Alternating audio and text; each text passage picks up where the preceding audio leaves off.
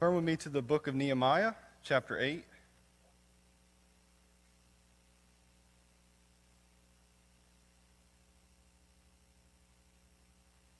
That's going to be our text this evening. We're going to do verses 1 through 12, but before that I'll give a little bit of a background and context of where I'm just placing y'all right in the middle of the book of Nehemiah. So the text that we have here, we have Ezra and Nehemiah were considered one book, one unit for the longest time. In the Hebrew Bible, the Septuagint, the Greek translation of the Hebrew Bible, all had Nehemiah and Ezra together. And it wasn't until the 3rd century that those books were divided into two separate books. You see that also in the Latin Vulgate, the Latin translation of the Hebrew Bible, with Jerome taking that. And then Ezra and Nehemiah were placed before 1st and 2nd Chronicles because it was believed that Ezra, scholars think that Ezra wrote Ezra, Nehemiah, 1st and 2nd Chronicles. So they were placed together, but still Ezra and Nehemiah being one unit in one book. And then in the outline of Ezra leading up to Nehemiah, in chronological order, you have the rebuilding and sustaining of Israel, Jerusalem, coming back and being rebuilt. In chapter 1, you have Cyrus, the king of Persia. His orders were to be fulfilled of what Jeremiah the prophet spoke. And so Ezra in chapter 1 through 6 of Ezra goes back and returns to Jerusalem to rebuild the temple of God. And then Ezra chapter 7 to 10, you have the second return of Ezra to rebuild the people of God. That would be a good outline of the book of Ezra. And then you have the book of Nehemiah, chapter 1 to chapter 7. You have the return of Nehemiah to rebuild the walls surrounding the city of God. And then chapter 7 through 13 of Nehemiah, a return of another group of exiles and the rebuilding of God's people. Very similar structure, very similar outline, very similar characters, Ezra and Nehemiah. And so where I'm placing us tonight in chapter 8, to kind of give you more context, if you look at Nehemiah chapter 7, verse 73, we find ourselves in the 7th month. This is the celebration of the Day of the Atonement, the Festival of the Tabernacles. The first day of the 7th month was a Sabbath day, the Feast of Trumpets. Leviticus 23:24, speak to the sons of Israel, saying, in the 7th month, on the 1st of the month, you shall have a rest, a memorial by blowing of trumpets, a holy convocation. And then in Leviticus 23, verse 27, on exactly the 10th day of this 7th month is the Day of Atonement. It shall be a holy convocation for you, and you shall humble your souls and bring an offering by fire near to Yahweh. And then finally, Leviticus 23:34, speak to the sons of Israel, saying, on the 15th of the 7th month is the Feast of Booths, or Tabernacles, the 7 days to Yahweh. So that's where we're at. We're right at the beginning of a great celebration in Jerusalem. And I'll be reading from the Legacy Standard Bible, not for any being particular reason or John MacArthur snob or anything like that. I just do my devotions in this. And this was in part of my devotions, was read through Nehemiah, and I came across this text and thought I would teach it.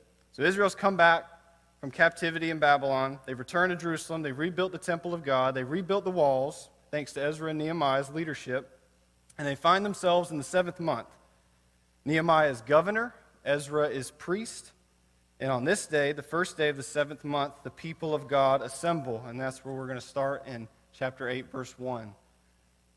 And all the people gathered as one man at the square.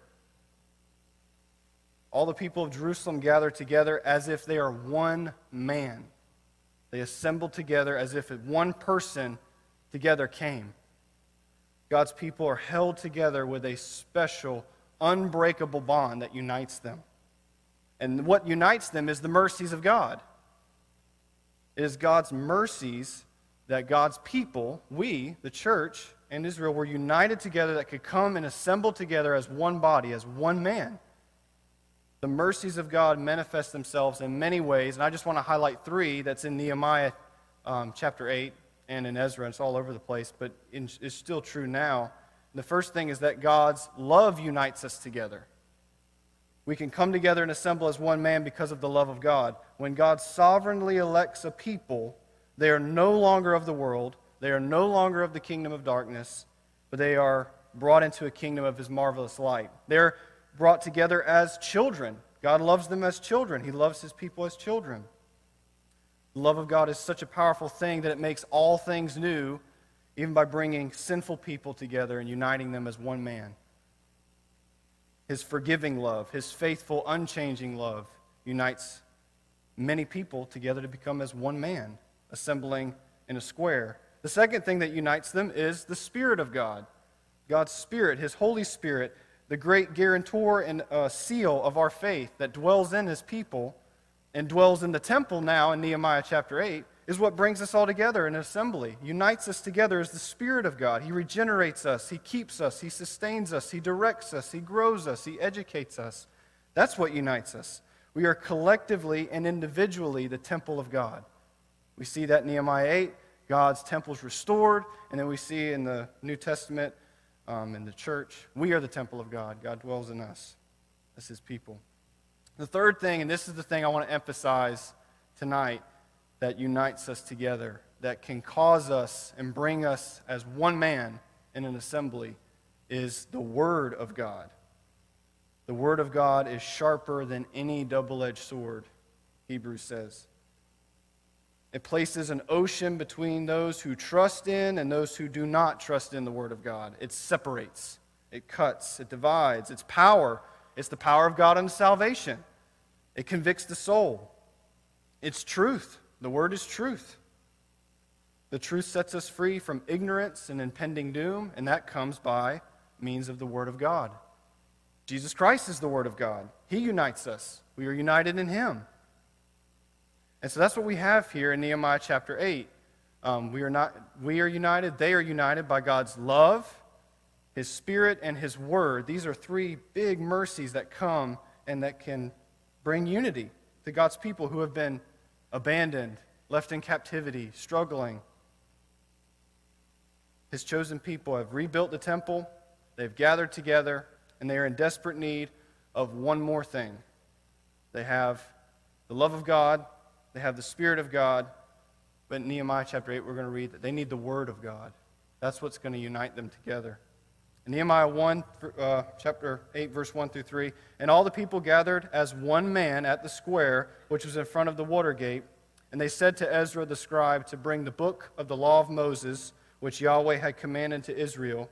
Then Ezra the priest brought the law before the assembly of men, women, and all who could understand when listening, on the first day of the 7th month. And he read from it before the square, which was in front of the water gate, from early morning until midday, in the presence of men and women, those who could understand, and all the ears of the people were attentive to the book of the law. Some quick observations, and I'm not going to preach for 6 hours, so we're good there. Men, women, and children, all who could hear, gathered together and gave attentive ears to the preaching of God's word, the expounding, the reading of God's word. They unite as one man, they assemble before God as one heart, one common desire, and that is to hear Yahweh speak to them. And that didn't come out of the sky, that didn't come in their prayer closets, that didn't come in their drives to communion with the saints. It came by preaching of the word, by reading of the word, is how Yahweh would speak to his people. Notice in verse 2, all who could understand. Everyone who could hear and understand was listening. We were reminded of Jesus' words 16 times from Matthew to Revelation. We read in the New Testament, he who has ears, let him hear. It's all over the New Testament. From Jesus in his ministry to him speaking to the 7 churches in the book of Revelation, he who has ears, let him hear. Mark chapter 10, verses 14 through 16. But when Jesus saw this, he was indignant and said to them, permit the children to come to me. Do not hinder them, for the kingdom of God belongs to such as these. Truly I say to you, whoever does not receive the kingdom of God like a child will not enter it at all. And he took them in his arms and began blessing them and laying hands on them. All who could hear on this first day of the 7th month included children. All who could hear. We as a church are commissioned to not hinder children from hearing the words of Yahweh. We let them come, we let them hear the word of God, and we assemble with them. Remember, they came as one man, men, women, and children. As fathers, we shouldn't hinder our children from the words of God. We shouldn't hinder our wives, our children, our families, our households. We should know the Scriptures and lead them in the Scriptures. We read ahead in Nehemiah, I'm not going to go here, but in verse 13 of chapter 8, we read that the heads of households come for this very purpose. After what we're going to study tonight, it says, then on the second day, this is after this day of 6 hours of preaching and teaching, then on the second day, the heads of fathers of households of all the people, the priests and the Levites, were gathered to Ezra, the scribe, that they might gain insight into the words of the law. They have another gathering with the men of the households and the Levites and Ezra, and they have a Bible study. They gain more insight, teach us more. How can we apply? How can we obey? How can we lead our families in the words of Yahweh? It is the men, as the heads of the households, it is their duty to instruct and lead their families in the Word of God. Not Pastor Mike, not me, not anyone. It is the men, it is the leaders of the household to instruct their children, to lead their wives in Scripture. It is men's job to go and gain insight that they may lead their families. Be diligent students of the Scriptures. It is not anyone's job to teach children than the parents. And that's very weighty on my heart because we have 3 kids that we're trying to do that with. Instruct them and teach them. Just read to them what God says. And we're responsible. Men are responsible. We will one day have to give an account for how we led or did not lead our families in God's words. The men of Israel had conviction. They didn't have conviction over a football team. They didn't have conviction over their favorite preferred band or truck or whatever. They had conviction over how are we going to lead our family. We've heard the word been preached today, or yesterday. This was the second day. And now we need to know how to live by it. How do we apply it? How do we lead our families? They had great conviction in this. They had conviction in following the words of God and knowing the words of God. And we had a men's conference one time, and one of the things says, men will never become men of God if they don't know God's words. They'll forever be boys. And they will never be men of God if they don't know God's words. Joshua 24:15, a text that gets used a lot. In fact, I was driving today and I saw someone had the decal on the back of their truck. Joshua 24:15, if it is evil in your sight to serve Yahweh, choose for yourselves today whom you will serve, whether the gods which your fathers served, which were beyond the river, of the gods of the Amorites, in whose land you are living. But as for me and my house, we will serve Yahweh. A representative of the family speaks on the family's behalf. Ephesians 6:4 is the New Testament equivalent. Fathers, do not provoke your children to anger, but bring them up in the discipline and instruction of the Lord. Or as Nehemiah looked at it, as he's rebuilding the walls of Jerusalem in chapter 4, we should take a mindset of Nehemiah and fight for our families. Though not physically conquer, but they weren't. They were defending here. I'm good on time. Now it happened, verse 7 through 14, chapter 4, when Sanballat, Tobiah, and Arabas, the Ammonites, and the Ashdodites heard that the repair of the walls of Jerusalem went on, and that the places were broken down began to be closed, they were very angry, and all of them joined together to come and fight against Jerusalem and to cause a disturbance in it. But we prayed to our God, and because of them we stood a guard against them day and night. Then Judah said, the strength of the burden bearers is falling, yet there is much rubbish, and we ourselves are unable to rebuild the wall. Our adversary said, verse 11, they will not know or see until we come among them, kill them, and put a stop to their work. Now it happened when the Jews who lived near them came and said to us 10 times, they will come up against us from every place where they may turn. And I had the men stand in the lowest parts of the space behind the wall and exposed places, and I had the people stand by families with their swords, spears, and bows. Then I saw their fear, and I arose and said to the nobles, the officials, the rest of the people, do not fear them. Remember the Lord who is great and fearsome, and fight for your brothers, your sons, your daughters, your wives, and your houses. We don't have anyone coming to tear down our walls. We don't live in Jerusalem. But men, we should fight for our families by preaching and teaching and explaining the Scriptures to them. because the enemy is coming after them, the world, Satan. We should protect them and fight for them by educating them with the Scriptures. And we shouldn't wait for anyone to lead us to them. Although we're blessed here, I think. But men should be willing to seek understanding, women, children, anybody, that they may understand God and His Word. And what's exciting about that is that we'll never accomplish that. No one has ever accomplished that. We will never fully or comprehend and understand God. We can never map Him out. There is no perimeter that we'll reach in His majesty. There is no explorer that has left behind a trail for us to follow in the paths of understanding all that there is to know about God. He is far beyond our comprehension. Therefore, He is worthy to look into. He is worthy to know. He is worthy to observe and to meditate over, to be obsessed over, like the men in Jerusalem. Teach us more. We have to know more. And notice the book that Ezra reads from and the request. Read to us the book of Moses. That would be the Pentateuch, or the Torah, the 5 books that Moses wrote. Moses wrote Genesis, Exodus, Leviticus, Numbers, and Deuteronomy. That's the books that they read from. They didn't read from Ephesians chapter 1 or chapter 2. They read from the book of Moses. And they listened to Ezra read from it for 6 hours, attentively listening to him. It says from early morning to midday.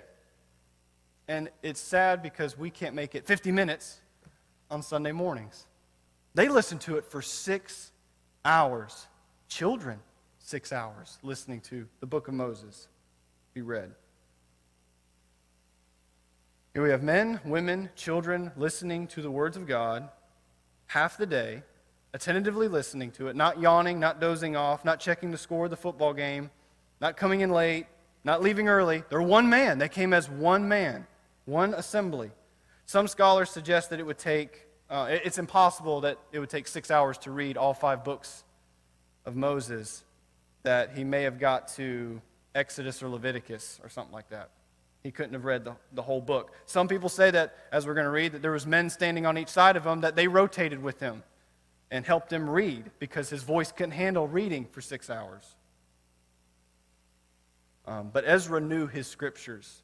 We read in Ezra chapter 7, verse 6, and in verse 10, that this Ezra went up to Babylon, and he was a scribe skilled in the law of Moses, which Yahweh, the God of Israel, had given. And the king granted him all that he requested because the hand of Yahweh, his God, was upon him. And then in verse 10, for Ezra not only knew the scriptures, not only skilled in the scriptures, verse 10, for Ezra had set his heart to study the law of Yahweh and to practice it, and to teach its statute and judgment in Israel. We would be wise to surround ourselves and gather amongst people like Ezra who know God's word. If you have free time, surround yourselves and have discussions about God's word with people who know God's word. He instructs people, he practices it, and he's a great theologian. This is something that wives should look for in their husbands. This is something that young men should look up to become men of God. Someone who knows the Scriptures and lives by the Scriptures. Ezra didn't just know it, he practiced it. And so then we go to verse 4, chapter 8. Ezra the scribe stood, and I listened to the audio all day today, and I still can't pronounce these names right. So we'll try. Ezra the scribe took on a wooden podium, which they had made for the purpose. And beside him stood Mattithiah, Shema, Anaiah, Uriah, Hilkiah, and Maaseiah, and on his right hand, and Pedaiah, Mishael, Malkijah, Hashum, Hashbaddanah, Zechariah, and Meshullam on his left hand. And Ezra opened the book in the sight of all the people, for he was above all the people. And when he opened it, all the people stood up. Then Ezra blessed Yahweh, the great God, and all the people answered, Amen, Amen, while lifting up their hands. Then they bowed low and worshipped Yahweh with their faces to the ground. There was a wooden platform built. Ezra was the first pulpit preacher. No, this was not a podium. It was more of like a big deck because it had 13 men on it. We had 14 including him. We had 6 men on his right, 7 on his left. Ezra then takes the book and opens it in sight of all the people. He reads from it.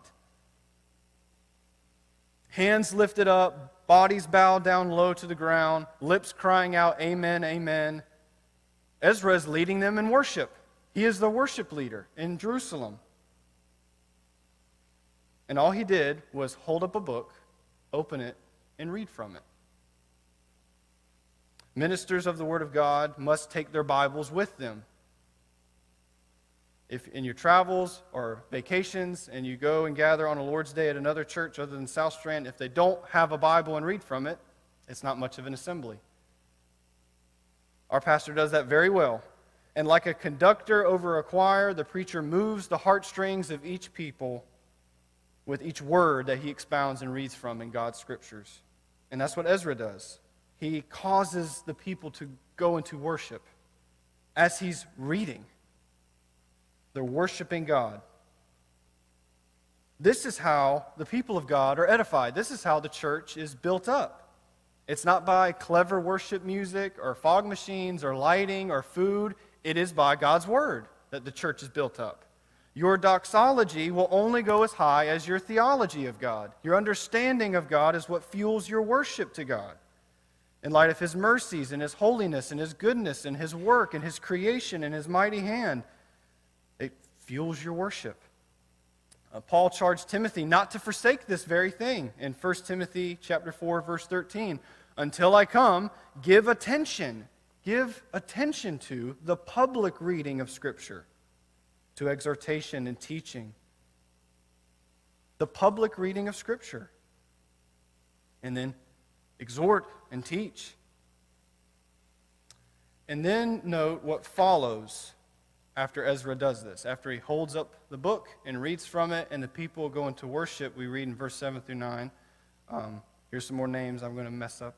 Also Jeshua, Bani, Sherebiah, Jamin, Akkub, Shabbethai, Hodiah, Maaseiah, Kelita, Azariah, Jozabad, Hanan, Pelaiah, and the Levites were providing understanding of the law to the people while the people stood in their place. They read from the book, from the law of God, explaining and giving insight, and they provided understanding of the reading. Then Nehemiah, verse 9, who was the governor, and Ezra the priest and scribe, and the Levites who provided the people with understanding, said to all the people, "This day is holy to Yahweh your God. Do not mourn or weep." For all the people were weeping when they heard the words of the law. What changed? What happened? We go from hands raised, tongues confessing, bowing down in worship, to people are broken. They need to be consoled and comforted. They're sad. They're weeping.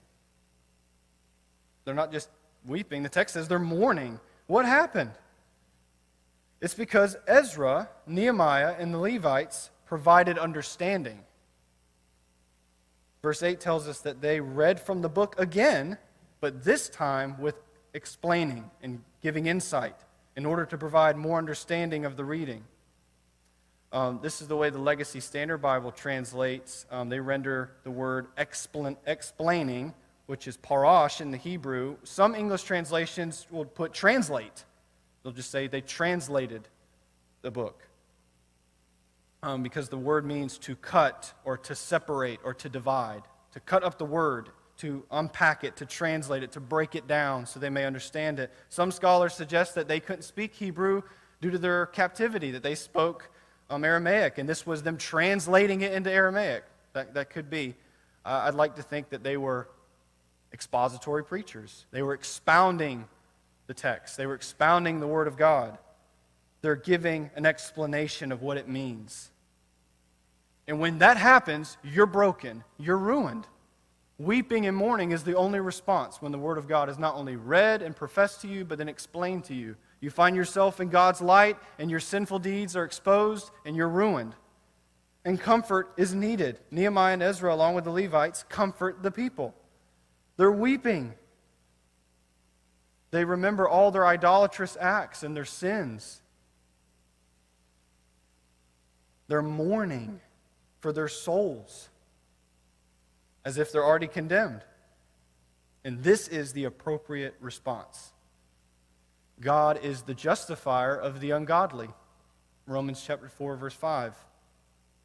But to the one who does not work, but believes upon him who justifies the ungodly, his faith is counted as righteousness. In Charles Spurgeon's work, All of Grace, he says this is one of the greatest texts in the Bible. God, the justifier of the ungodly. Those are the only people he justifies, is ungodly people. It is ungodly people whom Christ justifies, because Christ came to save sinners. Mark chapter 2, verse 16 through 17. When the scribes and the Pharisees saw he was eating with sinners and tax collectors, they were saying to his disciples, he is eating and drinking with tax collectors and sinners. And hearing this, Jesus said to them, those who are healthy do not need a physician, but only those who are sick. I did not come to call the righteous, but sinners. God only deals with sinners. Those are the only people he interacts with. Those are the only people he deals with. He either shows mercy or he shows wrath to sinners. There's no righteous party that he ever has to deal with. It is only sinners that God deals with.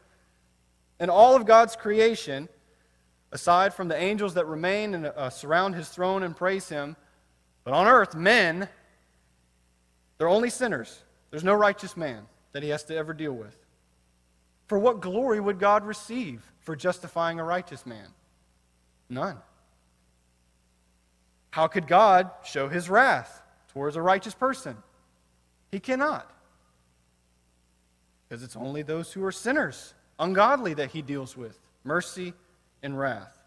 And they know this, and they stand condemned in their sin, and they weep bitterly because they know they're worthy of God's judgment. They are worthy of punishment. They fear God. But there's good news for those who weep in fear of God. Good news is only for them. Only those who weep and fear God. And that leads us to verse 10 and verse 12. Then he said to them, go, eat the fat, drink of the sweet, and send portions to him who has nothing prepared. Remember, this is the Feast of Trumpets. For this day is holy to our Lord. This is also a Sabbath. Do not be grieved, for the joy of Yahweh is your strength. So the Levites quietened all the people, saying, be still, for the day is holy. Do not be grieved. Then all the people went away to eat, to drink, to send portions, and to celebrate with great gladness, because they understood the words which had been made known to them. I think that's the hope and prayer of every pastor on Sunday morning, that everyone would leave here celebrating with great gladness because the words of God were made known to them. Eating the fat means get the best meat, the best cut. Drinking the sweet means break out the best wine, mix it with honey. Send portions to people who don't have anything prepared means share this with those who don't have these great things. Celebrate. For this is a day holy to our Lord. And then there's this phrase, the joy of Yahweh. What is that? What is the joy of Yahweh? What does that mean? It means both the joy of Yahweh is his joy. It delights him, and he shares it with us, and therefore it's our strength. It strengthens us up when we are weeping and broken and left dead in our sins. His joy comes and strengthens us. He delights to strengthen his people. He delights to save sinners. He rejoices over us when he saves us. Not because we're anything good or righteous or have good deeds, but because he is good.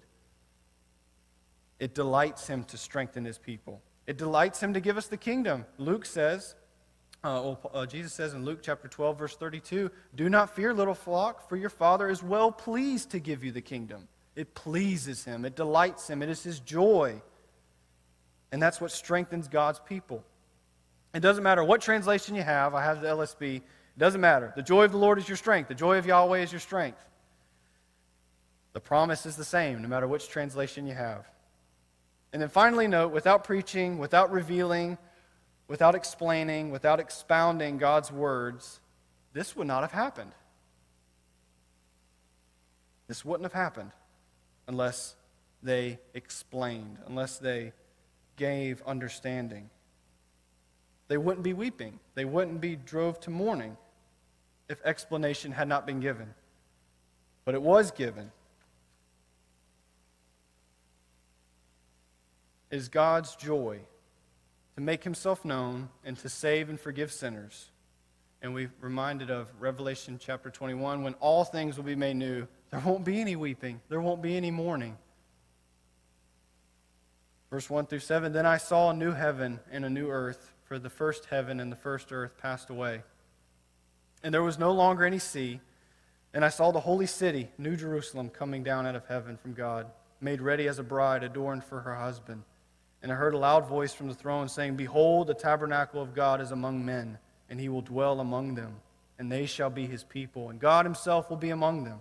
And he will wipe away every tear from their eyes. And there will no longer be any death, and there will no longer be any mourning, or crying, or pain. The first things passed away. And he who sits on the throne said, behold, I am making all things new. And he said, write, for these words are faithful and true. Then he said to me, they are done. I am the Alpha and the Omega, the beginning and the end. I will give to the one who thirsts from the spring of the water of life without cost. He who overcomes will inherit these things. And I will be his God, and he will be my son. The joy of Yahweh is our strength, and that comes when there is understanding of God's word, the Spirit, and God's love is on us. And there will no longer be weeping or mourning when our sins are exposed and when we're dealing with them and suffering in this world, because sin has infected everything. But he'll wipe away every tear, and there will be no more mourning. The joy of Yahweh is our strength. Praise God for his word. Let's pray. Dear Lord, I thank you for allowing us to assemble as one man this night and to praise you and to pray to you, commune with you, for the veil has been torn. We can have access to you now. We can commune with you, our Father. And Lord, now we've looked at your word, and I pray that it would affect our hearts. It would stir up our affections towards you and your scriptures, that we would meditate, memorize, dwell on, seek explanation and understanding of these words, that we would be filled, and changed, molded into the image of your Son, become more like him, that we'll be like Ezra, know them and practice them. Lord, we ask that we would be given boldness, that we would go share this word, this gospel with those who don't believe, that your joy will strengthen them, that they will weep and mourn when their sins are exposed, and the Holy Spirit convicts their heart with the gospel message, and we'll be there to comfort them as we explain the glorious graces and mercies that Christ offers for those who trust in him. Lord, do that for us tonight. Sanctify us, grow us, and keep us safe as we leave here. And we ask all this in Jesus' name. Amen.